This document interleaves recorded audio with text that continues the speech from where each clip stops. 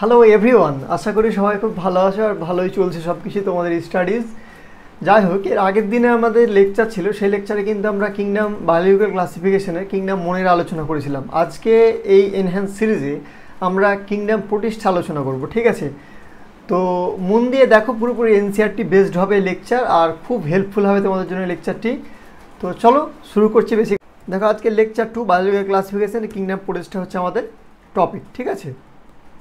দেখ আজকের কন্টেন্ট কী কী থাকবে লেকচারে, সেই কন্টেন্টের ব্যাপারে প্রথমে একটু ব্রিফ দিয়ে দিই।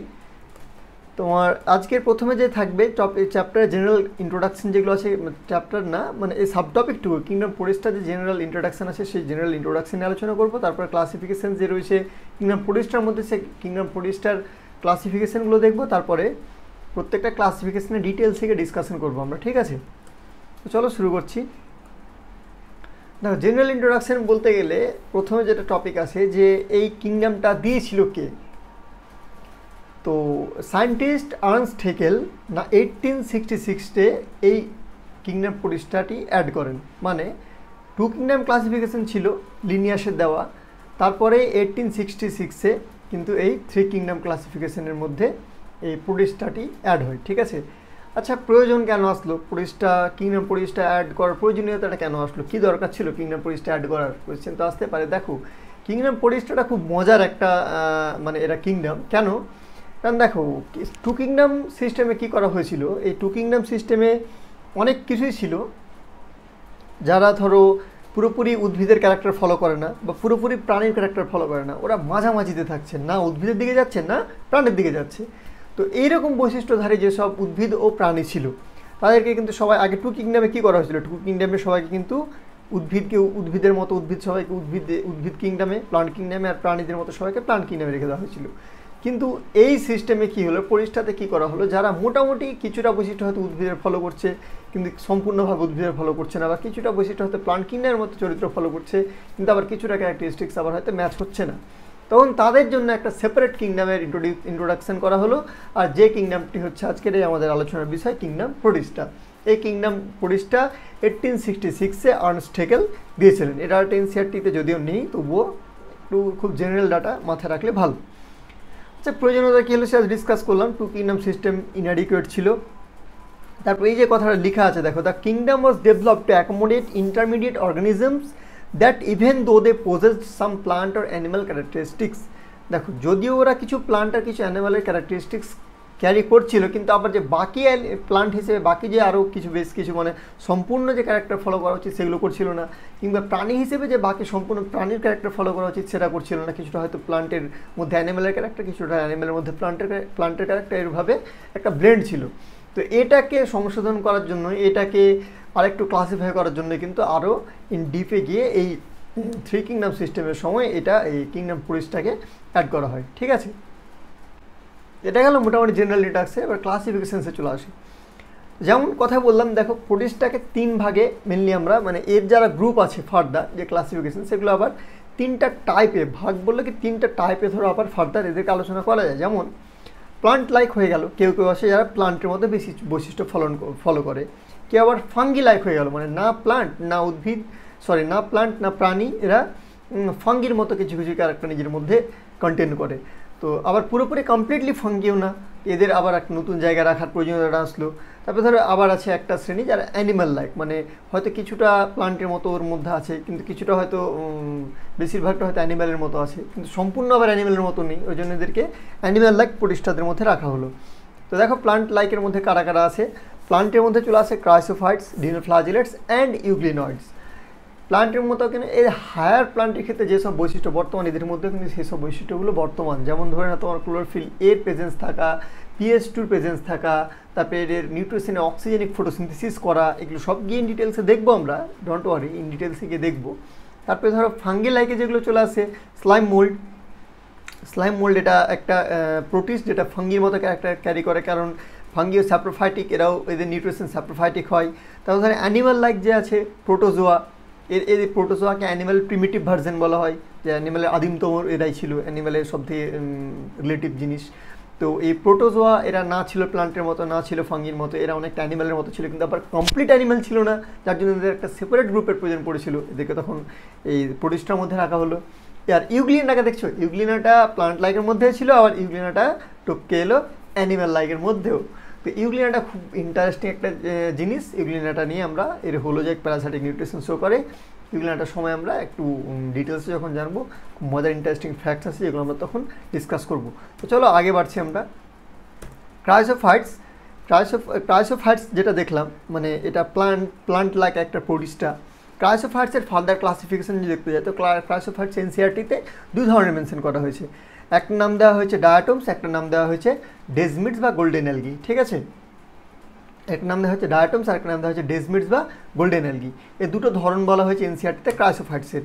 এবার ক্রায়োসোফাইটসের হ্যাবিটেটের ব্যাপারে একটু যদি বলতে যাই, তো হ্যাবিটেট দেখো, এরা ফ্রেশ ওয়াটারে থাকে অ্যাজ ওয়েল অ্যাজ মেরিন ওয়াটারেও থাকে। ক্রায়োসোফাইটস যারা হয় এরা ফ্রেশ ওয়াটারে থাকে অ্যাজ ওয়েল অ্যাজ মেরিন ওয়াটারেও থাকে। মানে ফ্রেশ ওয়াটার বলতে বুঝতে পারছো, পুকুরের জল, খাল বিল নদী পুকুরের জল, আবার মেরিন ওয়াটার মানে সমুদ্রের নোনা জল, এই দুই জায়গাতেই ক্রায়োসোফাইটসদেরকে পাওয়া যায়। আর এরা মাইক্রোস্কোপিক হয়, মানে খালি চোখে আমরা ক্রায়োসোফাইটসদেরকে দেখতে পাবো না। আর এরা কি করে, জলের যে প্রবাহ আছে, জলের প্রবাহের সঙ্গে এরা ওয়াটার কারেন্টের সঙ্গে এরা ফ্লো করে। ঠিক আছে, তো এদের ফ্লোটা প্যাসিভলি ফ্লো হয়, কোনো অ্যাক্টিভ এনার্জির খরচ করার কোনো ব্যাপার আসে না।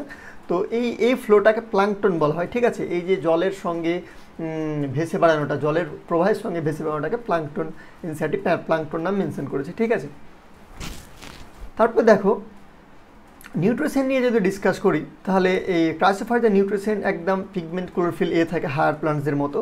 ঠিক আছে, আর এরা সম্পূর্ণ অক্সিজেনিক ফটোসিনথেসিস শো করে। মানে হায়ার প্লান্টসরা যেরকম ফটোসিনথেসিস করে সূর্যালোকের উপস্থিতিতে, সেম এরাও এইভাবে কিন্তু অক্সিজেনিক ফটোসিনথেসিস সম্পন্ন করে। ঠিক আছে, রিস্ট্রাকচারের ব্যাপারে কথা বলতে গেলে দেখে নাও, খুব ইন্টারেস্টিং জিনিস। এই সোপ কেসের ছবি যেটা তোমরা এখন দেখতে পাচ্ছ, এই সোপ কেসটা বা সাবান কেস, সাবান রাখার যে বাক্স বা কেস, এগুলো এখন দেখতে পাওয়া যায় না, আগে পাওয়া যেত ধরো। তো এই সাবান কেসগুলো যেগুলো রয়েছে, এই সাবান কেসগুলো কিন্তু এরকম ফ্লাপ, এরকম তোমার এরকম ফোল্ডেবল হয়। ঠিক আছে, এরকম ফোল্ডেবল হয়, একটার সঙ্গে আরেকটা এরকম ফোল্ডেবল হয়। তো সেম এই ক্রায়োসোফাইটস যারা আছে, ক্রায়োসোফাইটসদের কিন্তু স্ট্রাকচার অনেকটা এরকম হয়, এরকম ফোল্ডেবল হয়। স্ট্রাকচার ব্যাপারে ওটা লিখেছে দেখো, ওই স্ট্রাকচার দিয়েছি এখানে একটা পিকচার, এরকম ধরো ওদের ফোল্ডেবল হয়। আর এদের যে এই আছে না, এই সেল ওয়াল যে আছে, এদের সেল ওয়ালটা সিলিকা নামক পদার্থ দ্বারা তৈরি, সিলিকা নামক পদার্থ দ্বারা তৈরি। ঠিক আছে, সেল ওয়ালটা। আর স্ট্রাকচারটা কেমন হয়, সোপ কেস লাইক স্ট্রাকচার, এটা কথা মাথায় গেঁথে নাও। আমি এখানে যে বুলেট পয়েন্টসগুলো মেনশন করছি স্লাইডের মধ্যে, কিংবা যেই কথাগুলো নিয়ে আমি ডিসকাস করছি, এগুলো কিন্তু সব থেকে হাইলাইটেড টপিক, সব থেকে হাইলাইটেড পয়েন্টস ওই এনসিইআরটি পার্টিকুলার পেজের মধ্যে।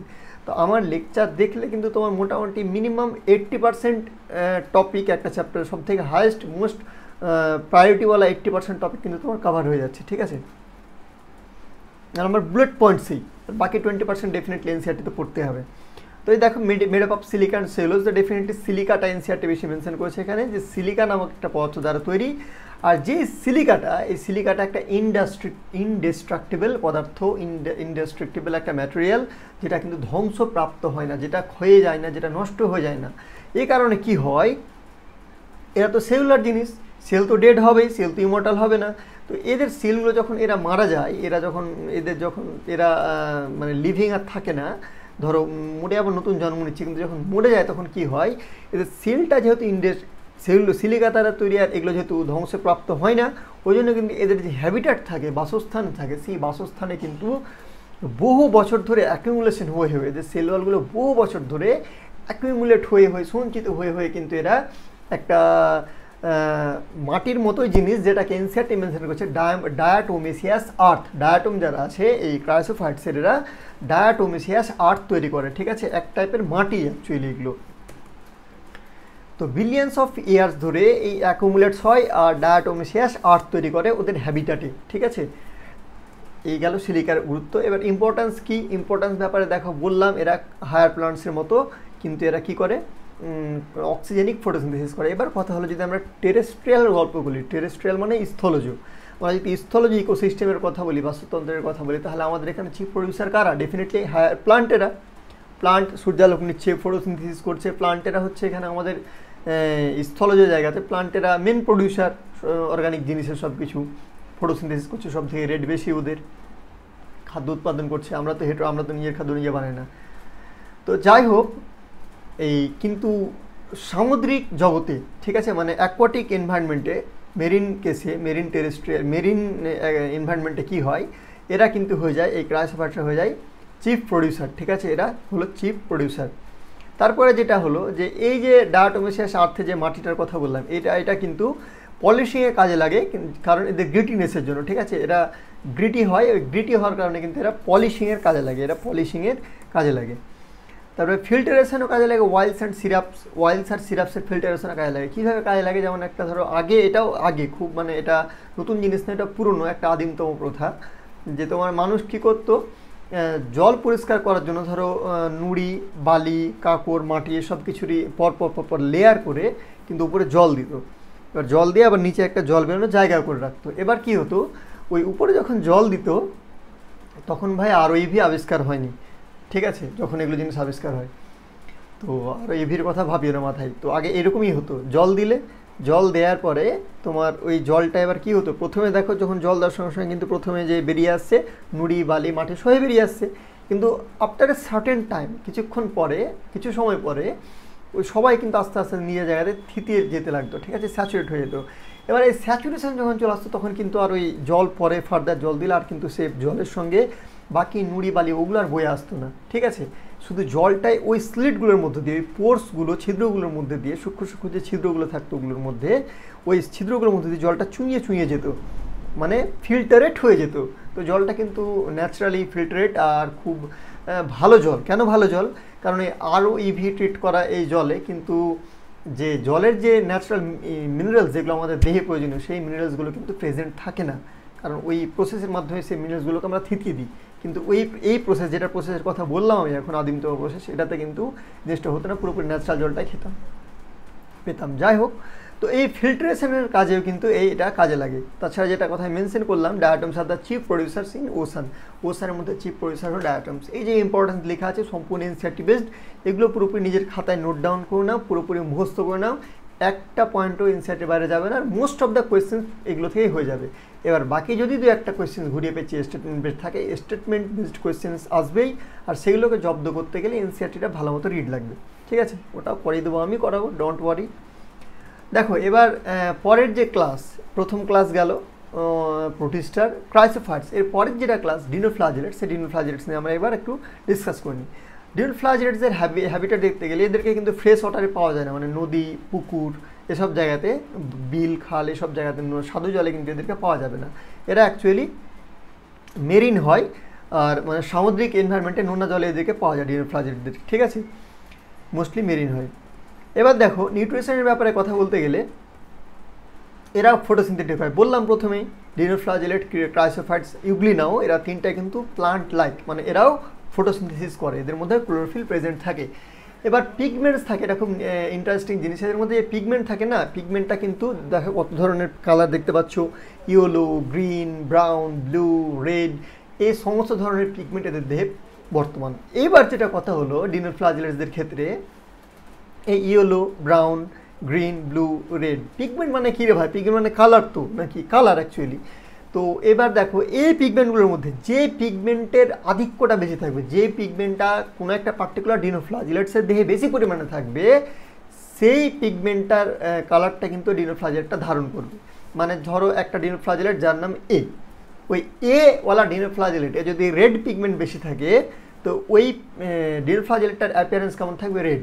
বাকি প্রেজেন্ট নেই সেটা বলছি না, ইয়েলো, গ্রিন, ব্রাউন, ব্লু থাকতে পারে, থাকবে সেগুলো, কিন্তু আধিক্য কার বেশি, রেডের। ধরো একটা পিগমেন্টের নাম বি, সেই একটা ডিনোফ্লাজেলেটের নাম বি, সেই বি ডিনোফ্লাজেলেটসে যদি এবার পিগমেন্ট ইয়েলো বেশি থাকে, আর বাকিগুলোর প্রেজেন্ট আছে কিন্তু আধিক্য মেজরিটি কার, ইয়েলোর মেজরিটি, তখন কিন্তু ওই ডিনোফ্লাজেলেটসটার অ্যাপিয়ারেন্স ইয়েলো থাকবে, ঠিক আছে। দেখো এখানে কথাটা লেখা আছে হয়তো, যে appearance will follow the chief one, ঠিক আছে, যেটার আধিক্য সব থেকে বেশি সেটারই সেভাবে অ্যাপিয়ারেন্স হবে এই ডিনোফ্লাজেলেটটা। এবার রেড ডিনোফ্লাজেলেটের ব্যাপারে এনসিইআরটি একটা কথা মেনশন করে, খুব গুরুত্বপূর্ণ কথা, এখান থেকে কোয়েশ্চেন এসে প্রিভিয়াস ইয়ারে ভালো মতো মাথায় গাঁথো। রেড ডিনোফ্লাজেলেট যেটা আছে, সেই রেড ডিনোফ্লাজেলেটটা কিন্তু খুব মাল্টিপ্লাই করে, র্যাপিডলি মাল্টিপ্লাই করে, মানে খুব দ্রুত ডিভিশন করে, খুব দ্রুত বিভাজন করে। আর এই দ্রুত বিভাজন করার কারণে কিন্তু এরা যে, আর এদের মধ্যে রেড ডিনোফ্লাজেলেট কেন বলছি, কারণ এদের মধ্যে রেড পিগমেন্টের পরিমাণ বেশি। তো এরা যে পার্টিকুলার সমুদ্রের কোনো একটা রিজিয়নের মধ্যে আছে, কোনো একটা অঞ্চলের মধ্যে কোনো একটা স্থানে আছে, যেই স্থানটাতে আছে সেই স্থানটার যে ঢেউ, যে জল সমুদ্রের, সেই ঢেউগুলো, সেই জলগুলো কিন্তু লালকি হয়ে যায়, লাল আকারে পরিবর্তন হয়ে যায় সেই জলগুলো, হ্যাঁ, লালচে লাগে দেখে। তো ওইটাকে রেড টাইডসও বলা হয়। গনিওলাক্স এটার এক্সাম্পলস। যে কোন ডিনোফ্লাজেটের নাম কি? গনিওলাক্স কী হয় অ্যাকচুয়ালি? র্যাপিড মাল্টিপ্লিকেশন শো করে। র্যাপিড মাল্টিপ্লিকেশন শো করার কারণে সিটাই অ্যাপিয়ারেন্স রেড, সিটা রেড হয় আর ওখানে ও রেড টাইড দেখা যায়। তো রেড টাইড দেখানোর জন্য রেসপন্সিবলকে গনিওলাক্স নামক ডিনোফ্লাজেলেটস। এগুলো কথা একদম মাথায় গেঁথে নাও, ওকে? চলো কনসেন্ট্রেট করো, এদিক ওদিক ভেঙে হবে না, কনসেন্ট্রেট করো। চলো, স্ট্রাকচার দেখো ডিনোফ্লাজেলেটের সেল ওয়াল। এই সেল ওয়াল কিন্তু স্টিফ সেলুলোজ প্লেটস থাকে। এই সেল ওয়ালে কী থাকে দেখো? প্লান্টেরও সেল ওয়াল সেলুলোজ দিয়ে তৈরি, এদেরও স্টিফ সেলুলোজ প্লেট দিয়ে কিন্তু সেল ওয়ালটা তৈরি হয়, ঠিক আছে? ফ্লাজেলা থাকে দুটো, ডেফিনেটলি এদের দেহেও দুটো ফ্লাজেলা থাকে, একটা লংগিটিউডিনাল থাকে, একটা ট্রান্সভার্স থাকে। একটা এরকম খাড়া লংগিটিউডিনাল থাকে, একটা এরকম ট্রান্সভার্স থাকে। একটা খাড়া লংগিটিউডিনাল থাকে, একটা ট্রান্সভার্স থাকে, দুটো ফ্লাজেলা থাকে। তাহলে ডিনোফ্লাজেলেটের দেহে কটা ফ্লাজেলা থাকে? দুটো ফ্লাজেলা থাকে, ঠিক আছে? স্টোরেজের ফর্ম, এরা স্টার্চ আকারে, প্লান্টের মতো সেম স্টার্চ আকারে এরা খাদ্য স্টোর করে। স্পেশালিটি কি? স্পেশালিটি বলতে এদের একটা স্পেশালিটি আছে, যেটা হলো কি, এরা এক প্রকার টক্সিন রিলিজ করতে পারে। টক্সিন মানে কি? টক্সিক মানে বিষাক্ত, বিষ, টক্সিন মানে বিষ। তো এরা এক প্রকার কেমিক্যালস রিলিজ করে, যেটা অ্যাকচুয়ালি হয় বাকি অ্যাকোয়াটিক প্রাণীদের জন্য টক্সিক। মানে তো এটা কি, তার মানে কেমিক্যালটা কেমন হয়ে গেল? টক্সিন। তো একটা টক্সিন রিলিজ করে, যে টক্সিনটা বাকি সামুদ্রিক প্রাণীদের জন্য, ইনক্লুডিং মাছ, ফিশ সহ বাকিদের জন্য কিন্তু হার্মফুল, ঠিক আছে? সাম প্রডিউস টক্সিনস, যেগুলো কিন্তু হার্মফুল হয় অ্যাকোয়াটিক অ্যানিমালসদের জন্য। এরপরে আসলো মোস্ট ইম্পর্টেন্ট বলতে মোস্ট ফানি আর মোস্ট ইন্টারেস্টিং একটা টাইপস প্রোটিস্টার, ইউগ্লিনয়েডস। দেখো ভাই, এই বহুরূপী, ঠিক আছে? এর যখন যে সিচুয়েশন, যখন যেরকম জীবনে দরকার সেরকম করবে ভাই। মে তো ঝুঁকনে वाला नहीं हूँ, मैं तो गिरने वाला नहीं हूँ, मैं पिघलने वाला नहीं हूँ। যখন যারা সিচুয়েশন আসবে, ব্রুসলির কথাটা নেই, ব্রুসলি বলেছিলেন বি লাইক ওয়াটার। মানে ওয়াটার কেন বি লাইক ওয়াটার? কারণ জলকে যে পাত্রে রাখবে সেই পাত্রে রাখার জল ধারণ করে। তো সেই কারণে ইউগ্লিনয়েড হলো যেরকম সিচুয়েশন ওকে রাখলা, সেই সিচুয়েশন ওয়াইজ ও নিজেকে অ্যাডাপ্ট করে নেবে, ঠিক আছে? অ্যাডাপ্ট না, ইনস্ট্যান্ট চেঞ্জ আসবে। অ্যাডাপ্টেশন বলতে তো মিউটেশন, পরিব্যক্তি, অনেক ভাই ধীর অতি মন্থর গতিময় পরিবর্তন, ও ব্লা ব্লা ব্লা, বাধ্য এসবটা। ইন্টারেস্টিং ফ্যাক্টের পরে আসছি, ইন্টারেস্টিং ফ্যাক্টের জন্য একটু ওয়েট করা আসছি, বলবো, ডোন্ট ওয়ারি। হ্যাবিটেটটা একটু দেখে নাও। এই ভাই ঠেরা হওয়া, কিন্তু এরা ঠিক আছে, ওকে সিচুয়েশন দিবা, সিচুয়েশন ফেস করার জন্য রেডি, বাট ও ভাই ওই ঝামেলাতে নাই। ও জলের ফ্লোর সঙ্গে ফ্লো করতে যাবে না অত বেশি, ও এখানে ওখানে ও বেশি নিজেরই করতে যাবে না। ও স্ট্যাগন্যান্ট ওয়াটারে, মানে বদ্ধ জলে, যেমন পুকুরের জল হয়ে গেল, যেগুলো জলাশয়ের, ছোটোখাটো জলাশয় যেরকম জল, একটা বিলের মধ্যে যেগুলো জলের মুভমেন্ট কম, যেখানে ঢেউ নেই, সেই সব বদ্ধ জলে, স্ট্যাগন্যান্ট ওয়াটারে, ফ্রেশ ওয়াটারে, স্বাদু জলে কিন্তু থাকতে পছন্দ করে এই ইউগ্লিনারা, ঠিক আছে? মেনলি ফ্রেশ ওয়াটার হয় আর স্ট্যাগন্যান্ট ওয়াটারে থাকে, এদেরকে কিন্তু সমুদ্রে পাওয়া যায় না। স্ট্রাকচারের ব্যাপারে একটু বলে দিই, দেখো এদের cell wall absent, point two be noted. ইউগ্লিনাদের point two be noted, ইউগ্লিনাদের মধ্যে কি বললাম? Cell wall absent. এতক্ষণ কি ইউগ্লিনাকে কিন্তু প্লান্টের মধ্যে আমি রেখেছিলাম, যেটা প্লান্টের মতো, প্লান্টে সেল ওয়াল অ্যাবসেন্ট, বুঝতে পারছো? প্লান্টের মধ্যে পড়ে আবার সেল ওয়াল অ্যাবসেন্ট, নোট করো, আসছি পরে। সেল ওয়ালের বদলে কি থাকে তাহলে স্যার এদের? সেল ওয়ালের ব্যাপারে এর বদলে এদের যেটা থাকে সেটা হচ্ছে একটা ফ্লেক্সিবল প্রোটিনের কভার, যেটাকে বলা হয় পেলিকেল। যেটাকে কি বলা হয়? পেলিকেল। ইম্পর্টেন্ট পয়েন্ট, মাথায় রাখো। এদের সেল ওয়ালের বদলে যেটা থাকে সেটা হচ্ছে একটা প্রোটিন কভার, যেটাকে বলা হয় নোন অ্যাজ পেলিকেল, ওকে? ফ্লাজেলা থাকে, হ্যাঁ ফ্লাজেলা থাকে, দুটো থাকে, আনইকুয়াল হয়, একটা এপিক্যাল হয় আর একটা ল্যাটারাল হয়, ঠিক আছে? একটা এপিক্যাল হয়, একটা ল্যাটারাল হয়, একটা সাইজে বড় হয়, একটা সাইজে ছোট হয়, একটা এপিক্যাল হয়, একটা ল্যাটারাল হয়, দুটো থাকে ফ্লাজেলা, এদেরও আনইকুয়াল হয়। এর আগে ডিনোফ্লাজেলেটস দুটো ফ্লাজেলা ছিল, ওরাও একটা লংগিটিউডিনাল ছিল, একটা ট্রান্সভার ছিল, সেম এদেরও একটা এপিক্যাল, একটা ল্যাটারাল। এবার নিউট্রিশনের ব্যাপারে কথা বলতে গেলে দেখো, জেনারেল ক্যারেক্টারিস্টিক্স, মানে আমি ইউগ্লিনার ব্যাপারে এখন কথা বলছি না, এখন আমি কিছু দুটা জেনারেল কথা বলবো, খুব সাধারণ, যেগুলো তোমরা জেনে থাকবে, খুব সাধারণ কথা বলছি। দেখো সেল ওয়াল যেটা আছে, কোষ প্রাচীর, সেল ওয়াল, কোষ প্রাচীর ভাই 11-এ পড়ছো বা 12-এ পড়ছো বা হয়তো ড্রপ আর লেকচারটা দেখছো, আমি লেকচারটা 5-6-এর বাচ্চাদের জন্য না, কিংবা সিনিয়র এরকম যারা পিএইচডি করেছে ওদের জন্য না, তুমি নিটের অ্যাসপিরেন্ট, তো বায়োলজিতে ভালো কনসেপ্টে আছো, তো ওদের জন্য লেকচারটা, তোমাদের জন্য লেকচারটা। কথা হলো বিইং অ্যান্ড বায়োলজির স্টুডেন্ট, তুমি বলো কোষ প্রাচীর প্রাণীদের মধ্যে থাকে, এস অর নো? কমেন্টে লিখে দাও, এক্ষুনি পজ করে কমেন্টে লিখে দাও S or no. Cell wall কী বকছো ভাই, কেমন লোক, কী ছেলে রে, কী বকছে, যাতা বকতে আসছে। সেল ওয়াল অ্যানিমালসের মধ্যে সেল ওয়ালস থাকে? ডেফিনেটলি অ্যানিমালসের মধ্যে সেল ওয়ালস থাকে না। অ্যানিমালস প্রাণীদের মধ্যে সেল ওয়াল থাকে না। প্লান্টের মধ্যে থাকে? ডেফিনেটলি থাকে। প্লান্টের মধ্যে সেল ওয়াল থাকবে। কী ছিল এই ইউগ্লিনাতে সেল ওয়াল ছিল? কী ছিল? ছিল না ইংলিশ সেল ওয়াল, কিন্তু প্লান্টের মধ্যে থাকে। ক্লোরোফিল অ্যানিমালদের মধ্যে ক্লোরোফিল থাকে, তাই নাকি? না না না, ডেফিনেটলি না, অ্যানিমালদের মধ্যে ক্লোরোফিল থাকে না। প্লান্টে থাকে? ইয়েস, অ্যাবসলিউটলি, প্লান্টের মধ্যে ক্লোরোফিল থাকে। এবার যেটা কথা হলো ইউগ্লিনাডে ফিরে এসে, এটা ছিল জেনারেল গল্প, খুবই দেখো হালকা জিনিস, কিন্তু চমকে যাবে ব্রেনে, এত ইজিলি ভাষায় বলবো। কোষ প্রাচীর প্রাণীদের দেহে থাকে না, প্লান্টের দেহে থাকে। ক্লোরোফিল প্রাণীর দেহে থাকে না, প্লান্টের মধ্যে থাকে। এই জেনারেল কথা। এবার ইউগ্লিনার গল্প করতে গেলে ইউগ্লিনার গল্পটা দেখি। ইউগ্লিনাতে সেল ওয়াল ছিল, S or no? Cell wall ইউগ্লিনাতে absent. Absent হওয়ার অর্থ কি? এটার প্লান্ট লাইক স্ট্রাকচার নাকি animal like structure? Cell wall absent মানে অ্যানিমাল লাইক স্ট্রাকচার। এটা কেমন স্ট্রাকচার হয়ে গেল? Animal like feature. এটা কিন্তু ইউগ্লিনার অ্যানিমাল লাইক ফিচার। এবার দেখো ক্লোরোফিল পিগমেন্ট ইউগ্লিনার মধ্যে থাকে? হ্যাঁ, ইয়েস, টিক, গ্রিন টিক, হ্যাঁ, ক্লোরোফিল ইউগ্লিনার মধ্যে থাকে। তো এখানে ব্যাপারটা গল্পটা আলাদা হয়ে যায়। দেখো কোষ প্রাচীর থাকে না, তার মানে ইউগ্লিনা অ্যানিমাল।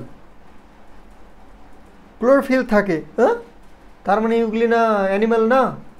क्लोरोफिल আছে মানে প্লান্ট না? কি অ্যানিমাল? কে না কে চাতে হো, অ্যানিমাল না প্লান্ট? গল্পটা এটাই, সিম্পল ফান্ডা আশা করে মাথায় বুঝে গেছো নাকি? সিম্পল কথা এটাই যে ক্লোরোফিল এ সাথে ক্লোরোফিল বি এগুলো কিন্তু একদম পুরো প্রকৃত উদ্ভিদের চরিত্র। ব্রায়োফাইট, ঠিক আছে, গ্রিন অ্যালগি, জিমনোস্পার্ম, অ্যাঞ্জিওস্পার্মের মতো হায়ার প্লান্ট, এগুলোর ক্ষেত্রে শুধু এই ক্লোরোফিল এ ক্লোরোফিল বি পাওয়া যায়। কিন্তু সেম এই chlorophyll R chlorophyll A R chlorophyll beta কিন্তু ইউগ্লিনার মধ্যে পাওয়া যায়। এত সুন্দর ভালো উদ্ভিদের মতো বৈশিষ্ট্য ক্যারি করে, তার সেল ওয়াল ক্যারি করে না। আপনি বলে এবার ইউগ্লিনাটাকে আমি যদি টু কিংডম সিস্টেম রাখি, কোথায় প্লেস করবো? তুমি বলো আমি কোথায় প্লেস করবো? একে অ্যানিমাল কিংডমে করবো নাকি প্লান্ট কিংডমে করবো? যেখানে করবো সেখানে আমি ওই দুটোর যে ক্রাইটেরিয়া বেসে আমি ওখানে বসাচ্ছি, সেই ক্রাইটেরিয়া ফেল করে যাবে। না অ্যানিমালে বসাতে পারছি না, প্লান্টে বসাতে পারছি। তা একটা নতুন কিংডমের প্রয়োজনীয়তা ছিল না ছিল না? ছিল অবশ্যই। তোমার মনে যদি ছিল না আসে, তাহলে ভাই খারাপ ট্র্যাকে আছো, ভুল ট্র্যাকে আছো, চেঞ্জ ইউর ট্র্যাক। ইউগ্লিনার একটা এখানে দেখো ডায়াগ্রাম দেওয়া আছে, এই ডায়াগ্রামটা তোমরা দেখে নিতে পারো একটু। ডায়াগ্রাম দেওয়া আছে এখানে একটা, নিউক্লিয়াস, ক্লোরোপ্লাস্ট এভাবে থাকে, নিউক্লিওলাস, তবে ফ্লাজেলা দেখতে পাচ্ছ, ফটোরিসেপ্টার দেখতে পাচ্ছ। ফটোরিসেপ্টার মানে কি? প্লান্টের ক্ষেত্রে ফটোরিসেপ্টার থাকে। কন্ট্রাক্টাইল ভ্যাকুল থাকে, ভ্যাকুলটা দেখে নাও। ভ্যাকুল মানে গহুর, আর যে গহুরটা সংকোচন করতে পারে সেটাকে কন্ট্রাক্টাইল ভ্যাকুল বলে। তো মোটামুটি ইউগ্লিনার জেনারেল ব্যাপার গেল। তো ঠিক আছে, তো ইউগ্লিনা তার মানে কি করছে? এরা অক্সিজেনিক ফটোসিনথেসিস করছে। ইউগ্লিনা অক্সিজেনিক ফটোসিনথেসিস করতে পারে আর নিউট্রিশন অক্সিজেন ফটোসিনথেসিস রাখে, এক্স্যাক্টলি হায়ার প্লান্টসদের মতো। কিন্তু যখন সানলাইট নেই, in the absence of Sunlight, বললাম না যেমন সিচুয়েশন দেওয়া তেমন সিচুয়েশনকে কোপ আপ করে যাবে। যখন সানলাইট নেই তখন তো না খেয়ে মরার কথা, কিন্তু না, এটাও পারে না। ও তখন সের হয়ে যায়। সের মানে কি? ওর থেকে যেগুলো লোয়ার অর্গানিজমস, ছোটো অর্গানিজমস, তাদেরকেও প্রিডেশন করতে লাগে, তাদেরকে শিকার করতে লাগে, দিয়ে প্রিডেটার হয়ে যায়। ঠিক আছে, তো যখন but in the absence of Sunlight they behave like a predator, ওরা প্রিডেটার হয়ে যায়। আর শো করে কি? হেটেরোট্রফিক নিউট্রিশন, পরভোজী, আমাদের মতো হেটেরোট্রফিক হয়ে যায়। ঠিক আছে, হেটেরোট্রফিক নিউট্রিশনস শো করে। তো বুঝতে পারছো ইউগ্লিনাটা কত ইন্টারেস্টিং একটা জিনিস ছিল। তো ফাইনালি ইউগ্লিনা দেখলা বোথ অক্সিজেনিক ফটোসিনথেসিস শো করছিল, আবার ইউগ্লিনা হেটেরোট্রফিও শো করছে। তার মানে কি? ইউগ্লিনা নিউট্রিশন একরকম না, ইউগ্লিনার নিউট্রিশন মিক্সোট্রপিক নিউট্রিশন। কেমন নিউট্রিশন? মিক্সোট্রপিক নিউট্রিশন। মাথায় গেথে নাও কথাটা। এবার এই ইউগ্লিনাটাকে বলা হয় তোমার কানেক্টিং লিঙ্ক। কার মধ্যে? অ্যানিমাল আর প্লান্ট কিংডমের মধ্যে কানেক্টিং লিঙ্ক হচ্ছে ইউগ্লিনা। অ্যাকচুয়ালি ওভারঅল কিংডম পরিষ্ঠাটাই হচ্ছে অ্যানিমাল আর প্লান্ট কিংডমের মধ্যে আর ফাঙ্গির মধ্যে যে একটা হচপচওয়ালা একটা রিলেশন আছে, খিচুড়ি পেকে আছে, ওই খিচুড়িটাকে সেগ্রিগেট করলে, ক্লাসিফাই করলে এই প্রতিষ্ঠাটার প্রয়োজনীয়তাটা এসেছিল, ওই জন্য প্রতিষ্ঠাটা উদ্ভব হয়েছে। কিন্তু দেখো এই ইউগ্লিনাটাকে বলা হয় অ্যাকচুয়ালি অ্যানিম্যাল আর প্লান্ট কির মধ্যে কানেক্টিং লিঙ্ক, ঠিক আছে। এক্সাম্পলস যেটা আছে প্রাণীর নামও ইউগ্লিনা। আর এই যে দে অলসো কন্টেন্স কন্ট্রাক্টাইল ভ্যাকুল, এদের মধ্যে কন্ট্রাক্টাইল ভ্যাকুলও থাকে, যেটা আমি ডায়াগ্রামে দেখানোর চেষ্টা করেছিলাম। তাহলে একবার দেখে নাও, ডায়াগ্রামে রাউন্ড করে ঘিরেছি কন্ট্রাক্টাইল ভ্যাকুল। তো কন্ট্রাক্টাইল ভ্যাকুলও থাকে, ঠিক আছে, ইউগ্লিনার মধ্যে। ইউগ্লিনাটা হলো, আই হোপ ইউগ্লিনাটা মোটামুটি ক্লিয়ার, ঠিক আছে। এবার চলো next class, kingdom প্রোটিস্টার slime mould. এর ভাই আলাগ না, আমি প্লান্টে যাব না আমি অ্যানিমেলে যাব, আমি তো শো করবো ফাঙ্গির মতো। আমার অ্যাট্রাকশন কোন দিকে, একটু ফাঙ্গির দিকে, ঠিক আছে। তো এই একটু ফাঙ্গি লাইক ক্যারেক্টার শো করে স্লাইম মোল্ডটা, ঠিক আছে। স্লাইম মোল্ড একটা ফাঙ্গি লাইক প্রোটিস্ট। তার মানে ফাঙ্গি লাইক মানে কি, ডেফিনেটলি এর ফাঙ্গিরা থাকে কোথায়, ফ্রেশ জায়গাতে ফাঙ্গি হয়। বাড়ির সুন্দর যে বাড়ির যে ঘরে তোমার বসবাস করার যে ঘর, সেই ঘর যদি সাজগোজ করা সুন্দর দেয়াল ঝাঁ চকচকে টাইলস মার্বেল করা ঘর হয়, চকচকে হয়, সেই জায়গাতে ফাঙ্গি হবে, ফাঙ্গি জন্মাতে পারবে না, ঠিক আছে। তো ফাঙ্গির হ্যাবিটেট বুঝতে পারছো কোথায় হয়, ইমাজিন করতে পারছো, পচা জায়গা, পচা পাতা, পচা কাঠ, সেসব জায়গাতে কিন্তু এদের হ্যাবিটেট। ডিকেইং টুইগস মানে ক্ষয়প্রাপ্ত বা যে ডালপালাটা ভেঙে পড়েছে গাছ থেকে মাটিতে, আস্তে আস্তে ডিগ্রেড হচ্ছে, ক্ষয়ে যাচ্ছে, সেরকম ক্ষয়ে যাওয়া টুইগসে মানে গাছের ডালপালাতে কিংবা গাছের পাতাতে হচ্ছে এই স্লাইম মোল্ডের হ্যাবিটেট, বাসস্থান, ঠিক আছে। ডায়াগ্রামে খুব সুন্দরভাবে এলাবোরেট করানোর চেষ্টা করা হয়েছে, খুব মন দিয়ে ডায়াগ্রামটা দেখো, বুঝতে পারবা। হ্যাঁ, এখানে দেখো এরকম ধরো ডায়াগ্রামের উপরে যে সবুজ সবুজ বেরিয়েছে, এগুলো কিন্তু অ্যাকচুয়ালি স্লাইম মোল্ড। তারপরে এই যে পাতা, ভাই পাতা পড়েছে মানে পাতাটা ভ্যানিশ হবে, পাতাটা ভ্যানিশ কেমনি হয়ে যাচ্ছে, পাতাটা ভ্যানিশকে উপর থেকে কোনো এক্সট্রা ক্রিয়েশন আসছে, কোনো অলৌকিক শক্তি আছে যে নষ্ট করছে একটা গাছে নিজের পাতাকে? কীভাবে পাতাটা নষ্ট হচ্ছে, মাটিতে কীভাবে আস্তে আস্তে মাটির সঙ্গে মিশিয়ে আছে, পাতাটা থাকছে না, ভ্যানিশ হয়ে যাচ্ছে কেন? এই ভাই এদের কার্তুত, এগুলো স্লাইম মোল্ড, যেগুলোকে আমরা খালি চোখে তেমনভাবে কিন্তু খুব দেখতে পাই না, তেমন দেখতে পাই কিন্তু ওইভাবে মানে আমাদের ফোকাসে আসার মতো আমরা সেগুলোকে নিয়ে ভাববো, চিন্তা করবো, এরকম কিন্তু আমাদের চোখের দৃষ্টিতে এতটা গুরুত্ব পাই না, ঠিক আছে। যাই হোক, ডালপালা পাতা এগুলো হচ্ছে এদের হ্যাবিটেট। নতুন না ভাই, নতুন ডালপালা পাতায় না, ক্ষয়ে যাওয়া, পড়ে যাওয়া, মাটিতে পড়ে থাকা, যেগুলো নষ্ট হচ্ছে, ডিগ্রেড হচ্ছে, সেগুলোতে। স্লাইম মোল্ডের দেখো এরও একটা সেরা ব্যাপার আছে, স্লাইম মোল্ডও ভাই কন্ডিশনসের উপর ডিপেন্ড করে নিজেকে এর ফেজ চেঞ্জ করে, ঠিক আছে। একটা স্লাইম মোল্ড ধরো কি হলো, একটা গাছের পাতা পড়লো, গাছ থেকে একটা গাছের পাতা মাটিতে পড়লো, তখন সেই পুরোপুরি অর্গানিক জিনিসে ভরা, সে গাছের পাতাদের পুষ্টিতে ভরা, তখন ওখানে এসে টুকটুক করে স্লাইম মোল্ড আসলো। স্লাইম মোল্ড এসে এবার ওখানে কিন্তু নিজের পুষ্টি ওখান থেকে হেটোট্রফিকভাবে নিজের পুষ্টি ওখান থেকে শোষণ করে নিজের পুষ্টি যে প্রয়োজন সেটাকে সম্পন্ন করছে। কিন্তু তুমি বল, লিমিট তো আছে ওখানে অর্গানিক কম্পোনেন্টের পাতাটার মধ্যে, তো শেষ তো হবে, লিমিটলেস তো না, ও তো খেয়ে যাচ্ছে, স্লাইম মোল্ডটা নিয়ে কাজে তো ইউটিলাইজ করে যাচ্ছে পাতাটার অর্গানিক কম্পোনেন্টটাকে। এবার ইউটিলাইজ করতে করতে করতে করতে কিন্তু ওটা অ্যাকচুয়ালি পরে এন্ড আসছে। এবার এন্ড যখন হয়ে যায়, পাতাটা যখন ওখান থেকে আর থাকে না, ভ্যানিশ হয়ে যায়, তখন কিন্তু স্লাইম মোল্ড কী করবে, যখনই এন্ড মানে ওটা unfavourable conditions for the slime mould. দেখো বায়োলজির ক্ষেত্রে আমরা যেগুলো টপিক পড়বো, এখানে কিন্তু ফেভারেবল আর আনফেভারেবল কন্ডিশনসের বেশিরভাগ ক্ষেত্রে, আমি বলছি না সব জায়গাতে, বেশিরভাগ ক্ষেত্রে কিন্তু ফেভারেবল আর আনফেভারেবল কন্ডিশনসটা ম্যাটার করে আর আসে খাদ্যের উপর ডিপেন্ড করে। মানে খাদ্যের অ্যাভেলেবিলিটি কতটা আছে, খাদ্যের উপস্থিতি কতটা আছে। খাদ্যের যদি অভাব, তাহলে সেটাকে আনফেভারেবল কন্ডিশনস বলে। এনসিইআরটি যে কথাটা লিখে ফেভারেবল অ্যান্ড আনফেভারেবল কন্ডিশনস, আর খাদ্যের অভাব নেই, অ্যাভেলেবেল খাদ্য আছে, মানে ওটা ফেভারেবল কন্ডিশনস বলে।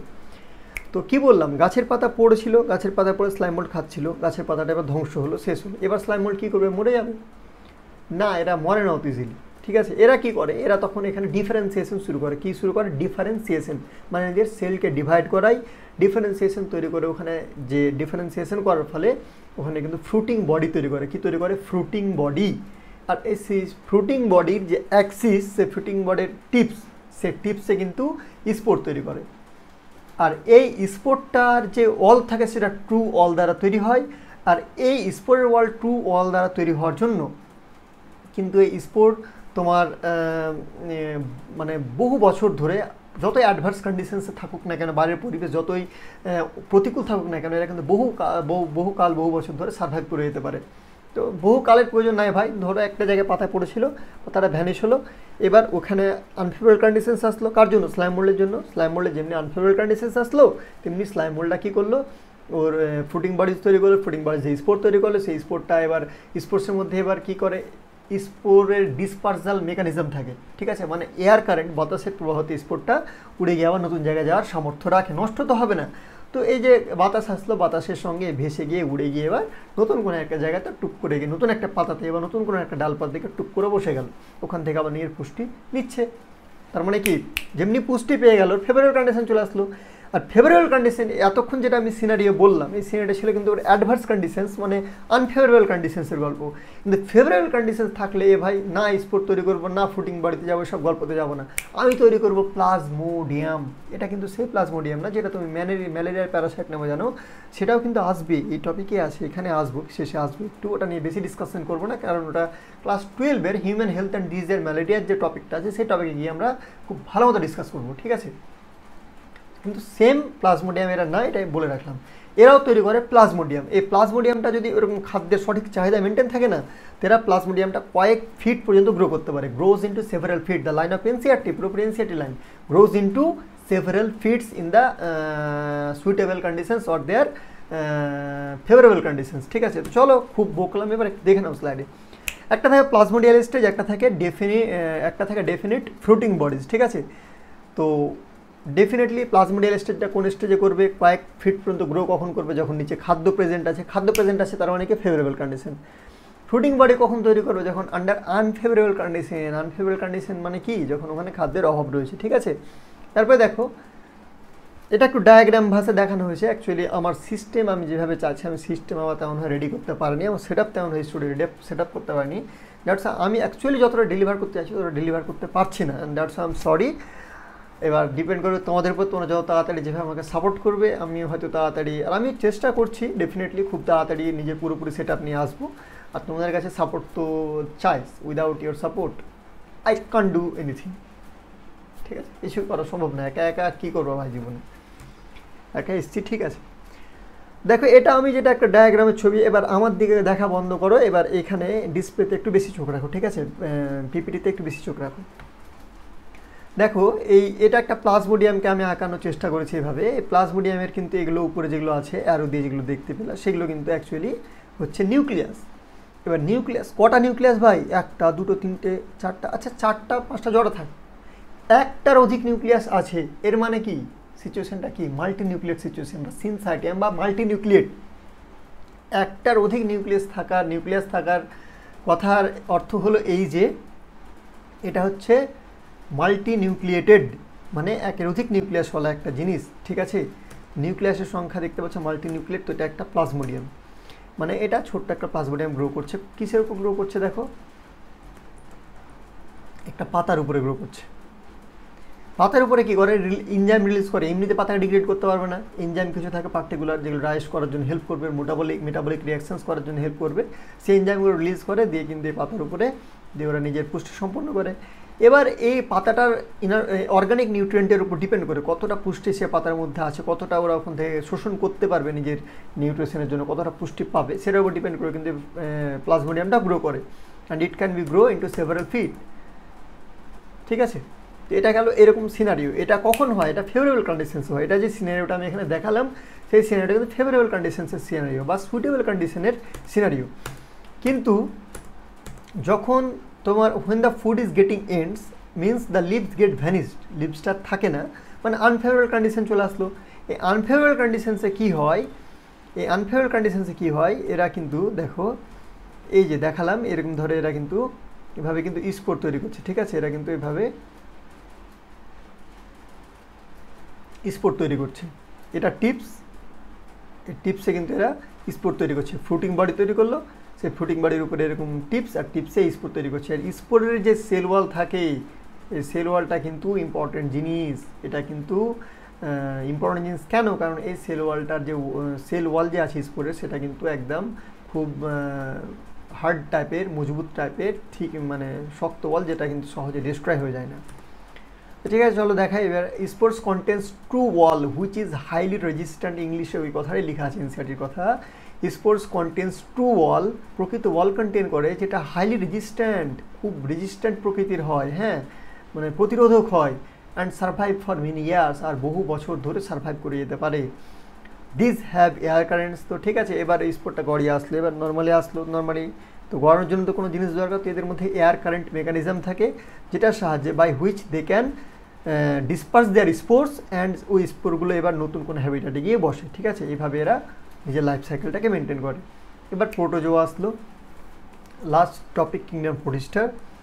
প্রোটোজোয়ার মধ্যে দেখো, এই প্রোটোজোয়ারা কিন্তু অ্যানিম্যাল লাইফ। ঠিক আছে, এরা প্রথমে আলোচনা করলাম যারা ছিল ক্রাইসোফার, ডিনোফ্লাজিলেটস অ্যান্ড ইনক্লুডিং ইউগ্লিনয়েডস অলসো, ওরা প্লান্ট লাইক ছিল। তারপরে আমরা এতক্ষণ স্লাইম মোল্ড কিনে আলোচনা করলাম, যেটা ফাঙ্গি লাইক গেল। আর and the last sub topic of this sub টপিকের মধ্যে আবার লাস্ট যে টপিকটা আছে প্রোটোজোয়া, এটা কিন্তু এদেরকে অ্যানিমালের প্রিমিটিভ ভার্সন বলা হয় প্রোটোজোয়াদেরকে। ঠিক আছে, animal like protist with হেটেরোট্রপস and parasites or প্রিডেটার্স like activities. এরা অটোট্রপি করতে পারে না। ঠিক আছে, একদম অ্যানিমালের মতো নিজের খাদ্য নিয়ে তৈরি করতে পারে না, হেটেরোট্রপ হয়, আর প্যারাসাইট হয়ে থাকতে পারে বা প্রিডেশন করেও বাঁচতে পারে। ঠিক আছে, আর্লিয়ার প্লেসড অ্যানিমাল কিংডম, এদেরকে কিন্তু আর্লিয়ার অ্যানিমাল কিংডমে রাখা হতো। প্রোটোজোয়াদেরকে কিন্তু আর্লিয়ার যখন 2 কিংডম ক্লাসিফিকেশন ছিল, তখন কিন্তু এদেরকে অ্যানিমাল কিংডমে রাখা হতো। ঠিক আছে, এবার ফার্দার প্রোটোজোয়া 4টা ক্লাসিফিকেশনস আছে এদেরও। অ্যামিবয়েড হয়, ফ্লাজেলেটেড হয়, সিলিয়েটেড হয়, আর and the last one is স্পোরোজোয়ান্স। ঠিক আছে, চলো দেখবো 1 বাই 1। অ্যামিবয়েডের ব্যাপারে বলতে গেলে দেখে, অ্যামিবয়েড যারা হয় এরা কিন্তু ফ্রেশ ওয়াটার, সি ওয়াটার আর ময়েস্ট সয়েল 3 জায়গায় এদেরকে পাওয়া যায়। ঠিক আছে, ফ্রেশ ওয়াটারে থাকে, সি ওয়াটারে থাকে, আর ময়েস্ট সয়েলেও থাকে। ফ্রেশ ওয়াটার থাকে, সি ওয়ালে থাকে, আর ময়েস্ট সয়েলেও থাকে এই অ্যামিবয়েডরা। ঠিক আছে,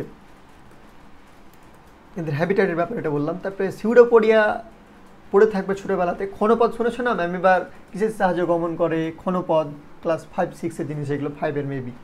সিউডোপোডিয়া বা ফলস ফিট, যেটার সাহায্যে কিন্তু এরা গমন করে, মানে নিজের মুভমেন্টও সম্পূর্ণ করে, তার সঙ্গে এই ক্ষণপদের সাহায্যে ওরা নিজের প্রেও কমপ্লিট করে, মানে নিজের প্রেকেও ধরে, মানে নিজের শিকার করার জন্য কিন্তু এই সিউডোপোডিয়া বা ফলস ফিট বা ক্ষণপদকে কাজে লাগায় অ্যামিবারা। ঠিক আছে, অ্যামিবার একটা ডায়াগ্রাম এখানে দেওয়া হয়েছে, দেখতে পাচ্ছ, এরকম এদের কোনো পার্টিকুলার শেপ থাকে না, এরা শেপলেস হয়।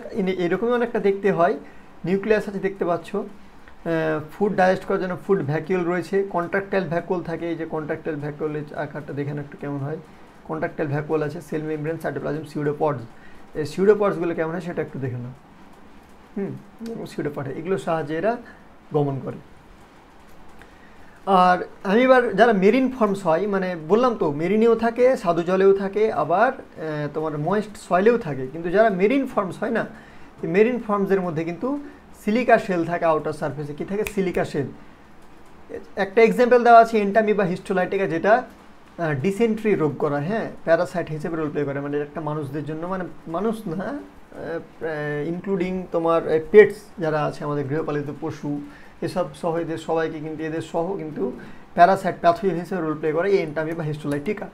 তারপরে একটা ফ্লাজেলেটেড প্রোটোজোন। ফ্লাজেলেটেড মানে বুঝতে পারছো ফ্লাজেলা থেকেই, এদের মধ্যে ফ্লাজেলার উপস্থিতি থাকবে। ঠিক আছে, ফ্লাজেলেটেড মানে এখান থেকে বুঝতে পারছো যে এদের মধ্যে ফ্লাজেলার উপস্থিতি থাকবে, এদের মধ্যে কী থাকবে? ফ্লাজেলা থাকবে। ঠিক আছে, ফ্রি লিভিং আর প্যারাসাইট, এরা ফ্রি লিভিং হতে পারে। ফ্রি লিভিং কথার অর্থ এটাই যে এরা কিন্তু কারোর উপর ডিপেন্ডেন্ট হয়ে থাকবে, হেটেরোট্রফ হিসেবে, প্যারাসাইট হিসেবে কোনো মানে নেই। এরা ফ্রি লিভেও থাকতে পারে, একাও থাকতে পারে। ঠিক আছে, ফ্রি লিভিংও থাকতে পারে, প্যারাসাইটিক প্রোটোজোন হিসেবেও থাকতে পারে, কিন্তু এদের মধ্যে ফ্লাজেলা থাকবে। আর থ্যাঙ্কস টু বাজুস থেকে নেওয়া এই ছবিটা আমি এখানে ইউজ করেছি। ঠিক আছে, এই